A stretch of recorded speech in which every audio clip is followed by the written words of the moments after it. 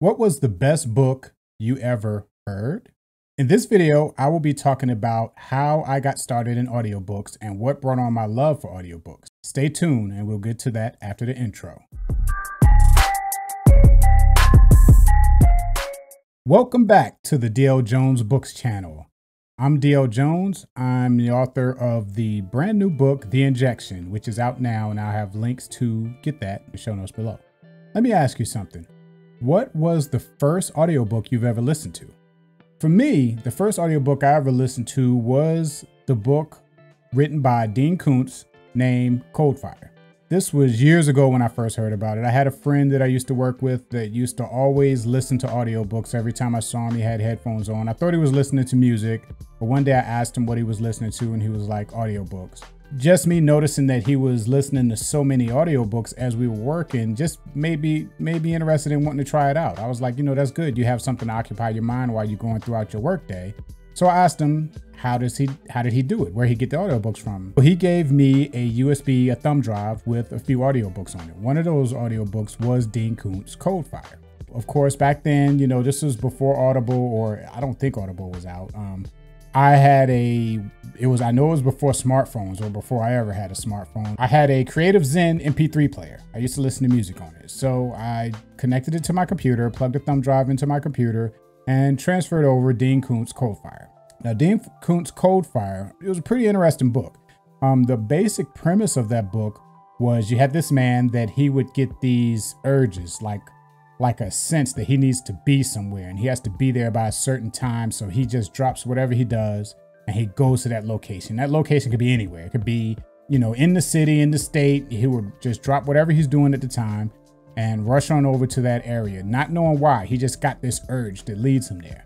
So when he gets there, there's always something that happens where someone needs help and he saves someone. It could be a kid in a burning building, or it could be someone about to drown or someone about to get hit by a car. Whatever the case may be, he'll get these urges. He'll show up at that location at the specific time that the urge tells him to be there, and something is going on where he end up helping someone or saving someone. It was a very cinematic book. I'm surprised that this hasn't been made a movie yet. When I was listening to it, it felt like I was listening to a movie. It had a very cinematic feel to it. To be honest with you, I never finished it. Something happened at the time. I don't know, this was years ago. Something happened at the time where I got distracted and I never got back to listening to that audiobook. So after that, it was years before I tried audiobooks again. So the next time I tried audiobooks was probably about 10 years later.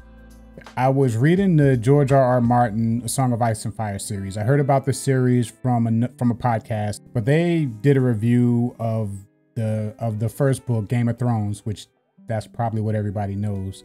They did a review of that book and it sounds so interesting. I went and bought the book and read it. It was a big book. It was like 1,000 pages. So I bought the first book, read it, and a little while later I bought the second book, read it. And then it was so much reading because those books are so large that after that, I said, I'm going to give it a break. I think it was 1 or 2 more books that were available.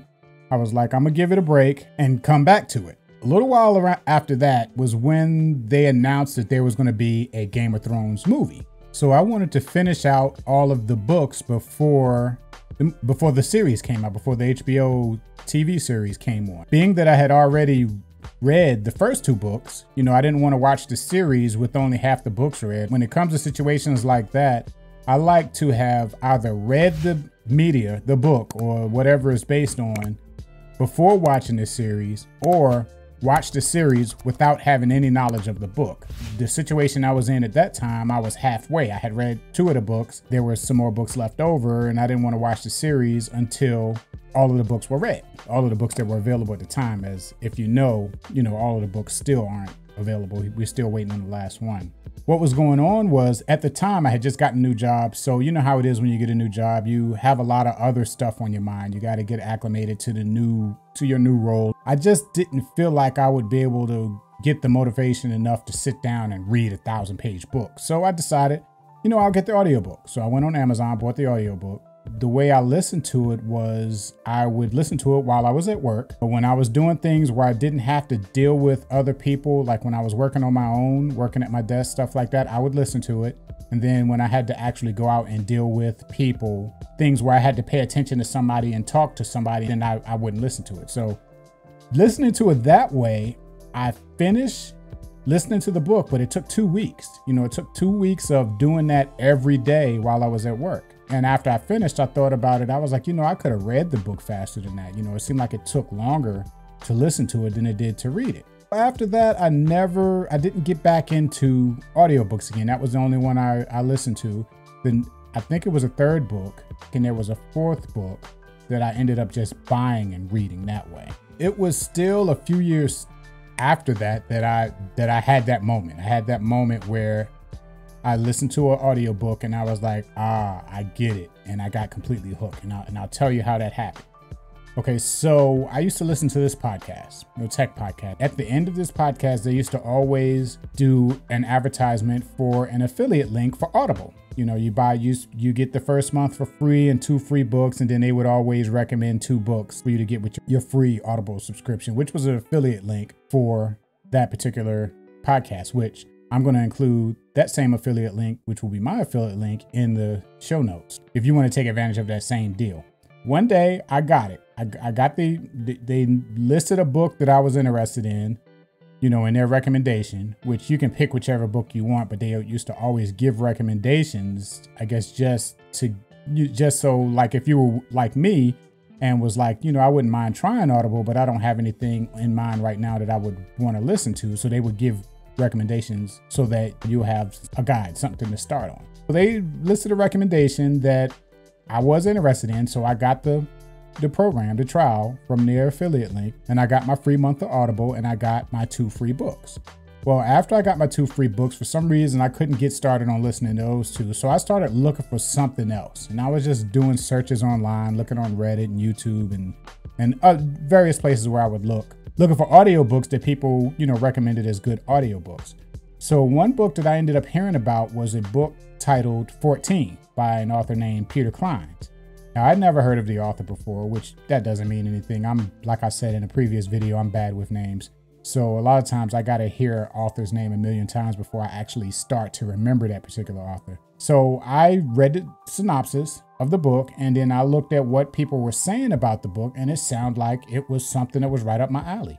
It had a cast of colorful characters that were all interacting with each other with the witty banter. There was a bunch of creepy sci-fi stuff going on in the book.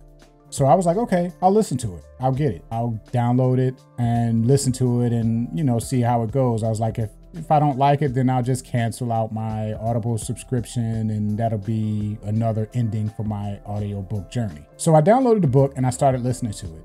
And I got so hooked on that book. It's like I listened to the whole book over the course of a day or 2 days. And I got so hooked on that book. And this was a weekend. I listened to it on a weekend. It wasn't like I was listening to it while I was at the gym or while I was at work or something like that. I listened to it on a weekend, on a Saturday. I just started it like when I got out the shower and I was fixing breakfast or whatever on a Saturday morning. I just started listening to it, thinking I would listen to it for about 10 minutes and then go on and do whatever else I was going to do that day. Ended up listening to it all day long. Every time I wasn't doing anything, I went back to listening to it. So by the end of that weekend, I had finished that book, and I was so into that book. Like I said, it had everything that I liked when it comes to reading books.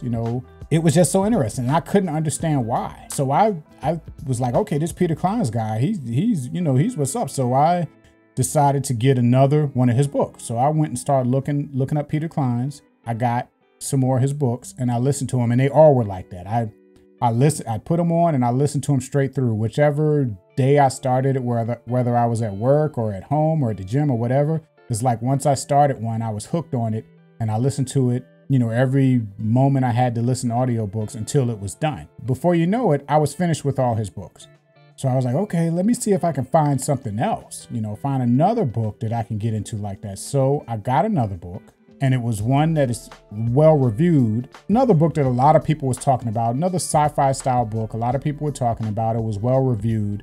So I was like, okay, this would be another one that I like. So I put the audiobook in and I started listening to it, and I hated it. And it wasn't because of the book. The book had things that I liked in it. The story seemed fine, but for some reason I just couldn't listen to it. And I didn't understand why.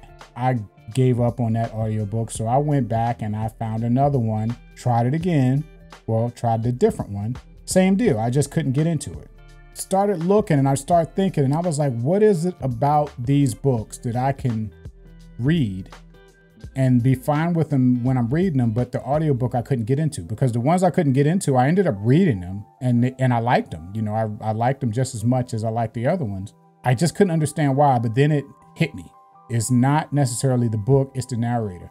The narrator for the Peter Clines book, he had the same person narrating all of his books, and this guy was so good that he just is, I mean, he's just really good at narrating a book. I think I could listen to him reading the phone book. His name is Ray Porter. When I realized that, I said, you know, let's see what else Ray Porter has out there. So it brought me to another series that I probably would have never thought to look at if it wasn't for me looking for books that was narrated by Ray Porter. And this series is, I'm not sure what the name of it is. It's the Bobby Bird series. Is written by Dennis E. Taylor. And it's another sci-fi book. It's a quirky sci-fi book about a man who went into this program where he clones his mind, and it's stored on a computer, and it's supposed to be for science, where, you know, at some point the technology is supposed to come where if he dies, his brain could be uploaded into another body or something like that. In the book, it wasn't invented yet when he did the thing, and he just did it just because, you know. But all of a sudden he gets hit by a car and he wakes up. I want to say it's 500 years later. And when he wakes up, it's his mind that's in a computer, that's in like a computer that controls a ship. And then he goes on all of these adventures trying to rebuild the universe and the world and all of that stuff, because Earth is kind of like, they were on its last legs. But it was pretty good. There's 3 books in that series, and I've listened to all 3 of them. And there's a 4th book that just came out recently that I have purchased already, but I haven't started listening to. But yeah, that's how I got it started with audiobooks. And now, you know, since that time, I've listened to so many audiobooks. I still have that subscription to Audible. And when I first signed up for that temporary subscription, that was probably, let's see, I'm going to base my time based on Game of Thrones. If you know when Game of Thrones was out, I want to say it was probably after the first season of Game of Thrones is when I started that audiobook, that Audible subscription. And I still have it. I don't always buy Audible books. I go in and out. Sometimes I'll buy a ton of them. Sometimes I'll buy so many that I exceed the credits that I have that comes with the subscription, and I'm purchasing books outside of the credits. And sometimes I may not buy any for a couple of months at a time, and my credits will build up. And if you like this video, make sure you click the like button down below, click subscribe, and hit the bell. And I'll see you next time.